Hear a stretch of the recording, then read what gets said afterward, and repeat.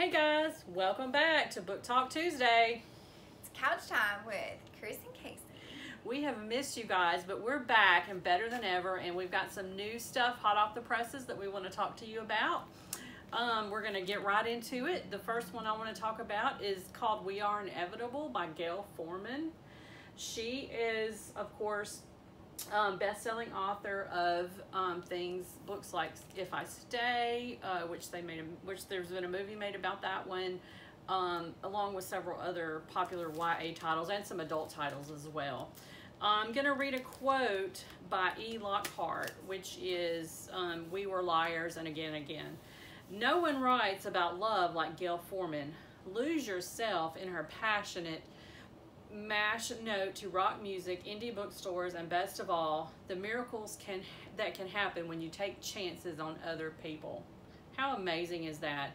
So, I mean, what if you thought was the end of the story was actually the beginning of the next chapter? So this is a great story about Aaron Steen and a bookstore and what he thought was the end of his journey, which was actually the beginning. So We Are Inevitable. Check it out. Awesome read. And I'm going to give it to Kacey now. I love an ode book, like High Fidelity. Yes. It's one of my favorite Yes. books. So Yes. I'm really big into books that profess their love for things. Yes. Okay, so my two books, I have two books, and my books have a theme that are opposite of yours. Mm-hmm. My theme is kind of about grieving and loss. So the first book that I'm going to tell you about is called Me, Moth, and it's by Amber McBride. This is a novel in verse. So fans of books about paranormal activity and like a coming of age story is going to be this one. So yeah, both of our books have very similar themes. They're both about grief, coming of age, loves, whether they be like love for your family or a first love or romantic love. So this is novel in verse, and fans that like Laurie Anderson's Speak are gonna like this book. Also Mahogany Brown's Chlorine Sky. It's another good read alike to this book.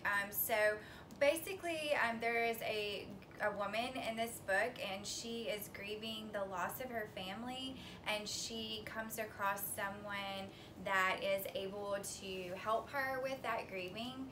And so this is Moth Me by Amber McBride. Gorgeous cover. Beautiful Gorgeous artwork. cover. I'm a big fan of butterflies. Yes. And so I love that. Also really love funky hairstyles. So really cool book. My next book is called The In-Between, and it is by Mark Klein. Millennials like myself will know Mark Klein. He wrote the screenplay for the John Cusack movie Serendipity. Yes. So that's where you may know his name from. But this book is about a young lady named Tess. She's kind of bouncing around in foster homes and doesn't believe in love or understand how someone can make that type of connection. She hasn't felt that in her life before. She comes across someone that she makes that connection with, and it is about their story. So this is also again about like coming of age, first loves, grieving, things of that nature. The In-Between was published in June of this year, so it's a new release. It still has one of our little new release gold tabs on it. And Me, Moth was released in August, so it has one of our new release tabs on them as well. Kris does a really great job every month of marking our books and letting teens know where the new releases are in her department. And so yeah, October is National Emotional Wellness Month, and it's really important to take care of your mental health and recognize factors like stress and things like that, so you're able to compartmentalize those things and deal with them in the appropriate way. So I'm going to let Kris tell you. Yes, I'm going to let Kris tell you guys where the new releases are in her department. Yeah, so the new releases are right in, like, there's some in front of my desk, directly in front of my desk when you come up to my desk. If you've ever been in the in our teen department, please don't wait, run to see us, you know. Come in. And then on the other side of my desk are all the ones with the yellow stickers, which are actually the teen treasures. Teen treasures. But I put a lot of new stuff on there as well. So the teen treasures are books that got great reviews. Maybe they're first-time authors, or they're, you know, sometimes they're well-known authors. But I think McBride is a new author, a debut. Got great reviews. So I want those books on there that might otherwise get missed. So yeah, yellow stickers, just look for the yellow sticker. You know you got a good book.